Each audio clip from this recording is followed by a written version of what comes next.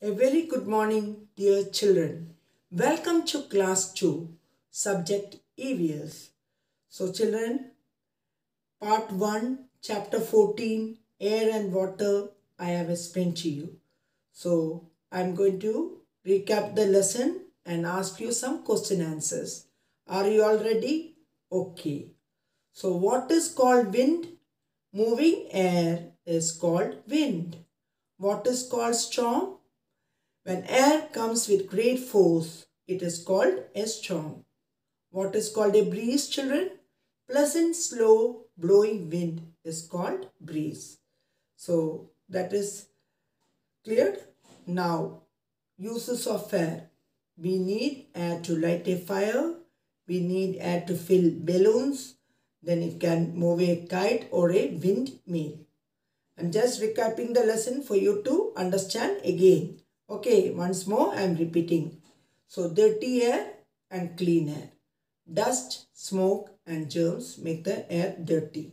So what make the air dirty, children? Dust, smoke, germs make the air dirty. So children, we should avoid breathing in dirty air.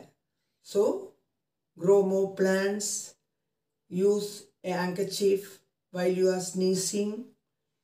Do not sit with people, those who are smoking. So that is cleared. Now we can come back to our lesson, water. Now part 2, water. So children, water is very important in our life. It is very part in our life. So water is very precious. All living things need water to live. So children, water is the very important in our life. So why is Earth called the blue planet?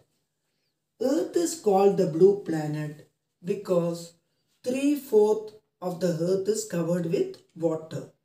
So Earth is called the blue planet. So why is Earth called the blue planet, children? Earth is called the blue planet because 3/4 of the Earth is covered with water. So it is called the blue planet. So that is cleared. Next, name some water bodies, children. Seas, oceans, rivers, ponds and lakes are some water bodies.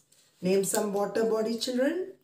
Seas, rivers, lakes, ponds are some water bodies. So that is clear, children. Now, what are the uses of water? So I told you all living things need water to live. Water is very important part of our life.